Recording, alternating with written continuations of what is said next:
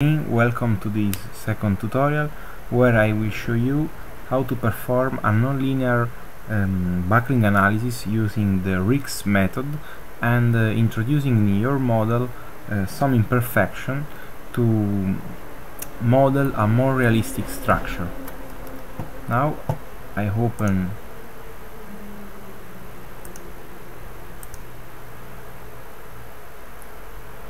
the model and I show you how to redo this geometry and how to set up your analysis. First of all, create the model.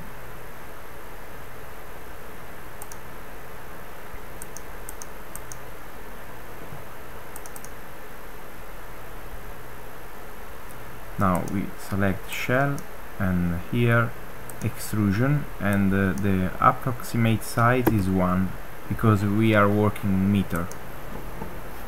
Now with this tool we sketch the circle. With this other tool we impose the dimension of the circle, and we want that the dimension is 0.25 meter. Done.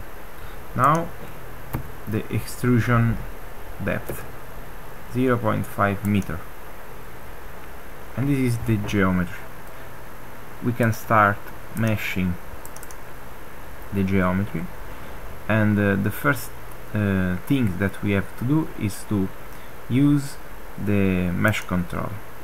We select sweep, okay, and now the global seed.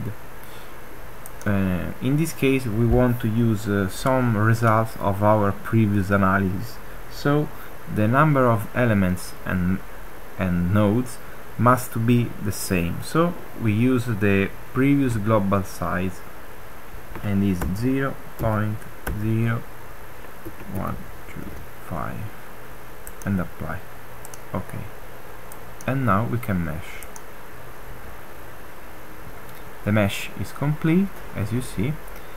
Now we introduce the material, aluminum 661, and we impose just the density in kilogram on cubic meter and the elastic properties, the Young modulus and the Poisson ratio. And now we have to model the section of the structure. As previously we use shell and homogeneous, and the thickness is constant and is 2 millimeter. In this case we use meter. Now we have to assign the section to the cylinder. All is okay, and now we can save the model. Okay, now the model is complete. We have to create the assembly. We select just one parts, click OK, and now we have to create the sets, the node sets. Down nodes, we select nodes by featured edge. This allows us to select all the nodes on the edge, the down nodes and upper nodes.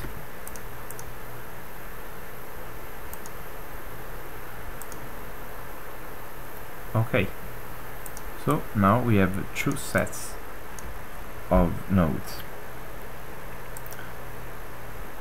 Now we introduce, clicking on interaction, the reference point. The first down and the other one upper. The 2 reference points will be the master nodes, where the boundary condition and loads will be applied.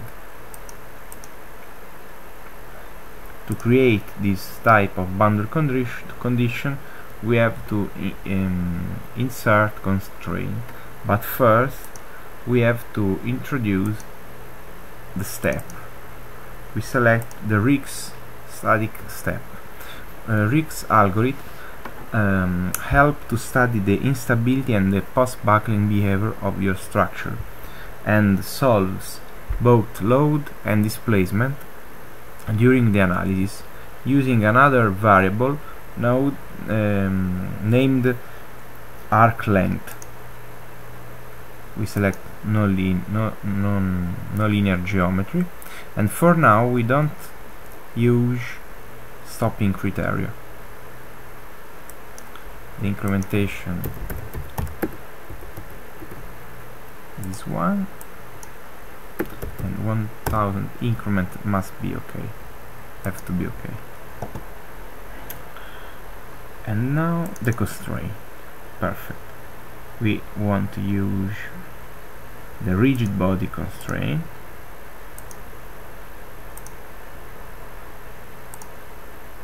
Down nodes, okay, and then the other one in the same way.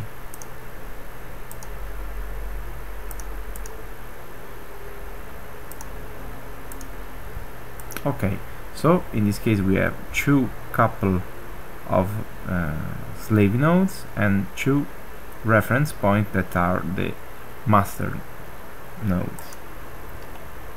We apply a load to reference point 2, and this load is only on z-axis, and is minus 1.06. This load is obtained by the linear buckling analysis, and this is the first buckling load. The boundary condition,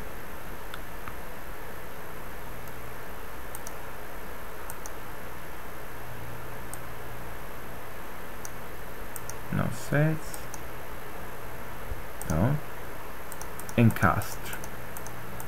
No degree of freedom for these nodes. And another one for the second reference point that constrain all degree of freedom except the third degree of freedom on translation. Okay, we save the model, and now to introduce imperfection we have to edit the keyword. You can edit from the CIA, or you can generate an input file and then modify that input file. In this case is really useful to use, and is better to modify the input file by the CIA using edit keyword. Every keyword has an exact position into the input file, and using the manual you will understand where this keyword have to be put. In this case the imperfection keyword have to be right before the step. So here add after and imperfection comma file equal buckle load. This part is very important. First of all, is case sensitive, and these strings allow to the keyword imperfection command to archive and load directly into your model the results that came from another job. In this case, this one, buckle load. Then step equal 1 mean that the results are applied by the first step, and then we have to introduce the imperfection. The imperfection are superimposition of nodal displacement, and in this case we take this displacement from the eigenmodes of the buckling linear analysis. In this case we take the first, the second and third mode, and we mix these results using a scaling factor that we have to apply after this comma. And in this case I use as scaling factor the thickness reduced of one order. For example, the first mode is just 2a-4, and the second and the third have to be different or the same, but this depends on a particular analysis that you have to do during your analysis, that consists in imperfection sensitivity. What means imperfection sensitivity? You have to perform a great number of analyses, and you have to understand how the imperfection act on the behavior of your structure. In this case I will not perform such analysis, but I use this method that helped me a lot for a lot of time. I use a great amount of the first mode because the first mode is the most important. The second and the third mode are taken but in a reduced form. In this case I use this one for the second mode and an half again for the third mode, because I think that the first mode is the most important, so will be the most representative of your imperfection pattern. Then the second mode is less important, so the multiply factor is lesser, and again the third multiplied factor is lesser than the second and the first. We can click OK.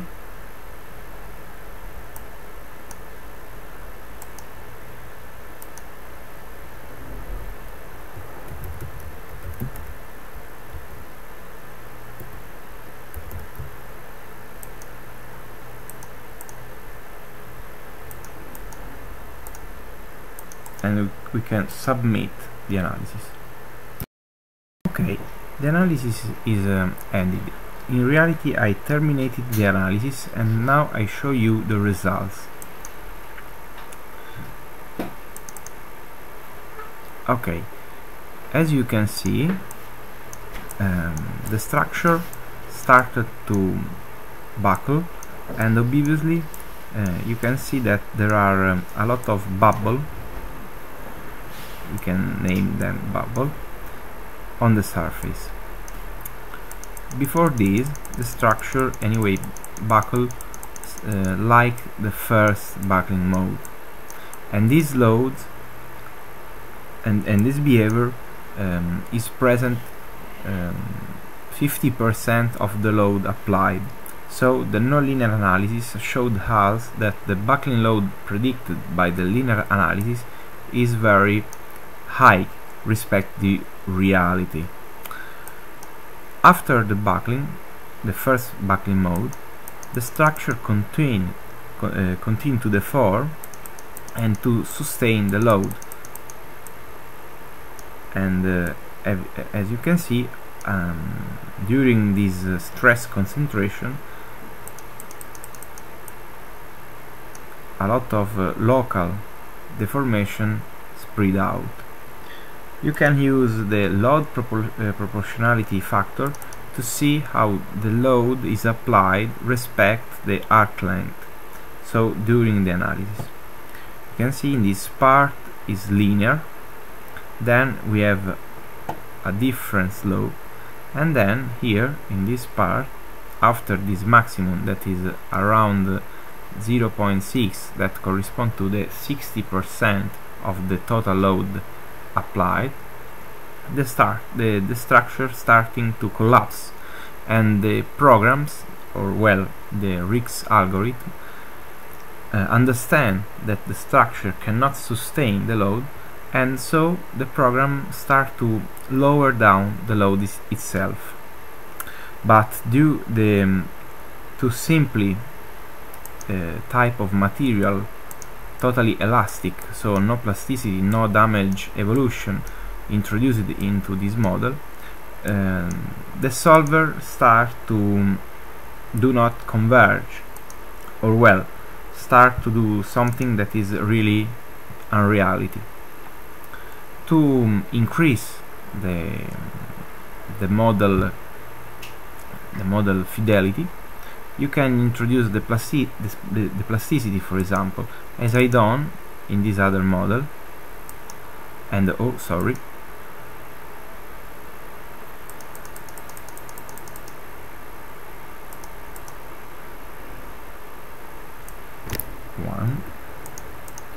as you can see, the deformation is very different and is more like a common aluminum can that is compressed.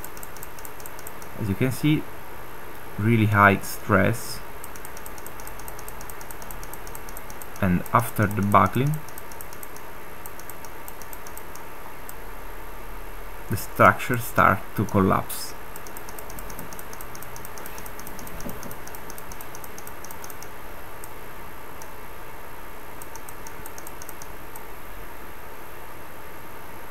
In the next tutorial I will show you how to model the plasticity and damage evolution, and furthermore we will introduce also contact properties.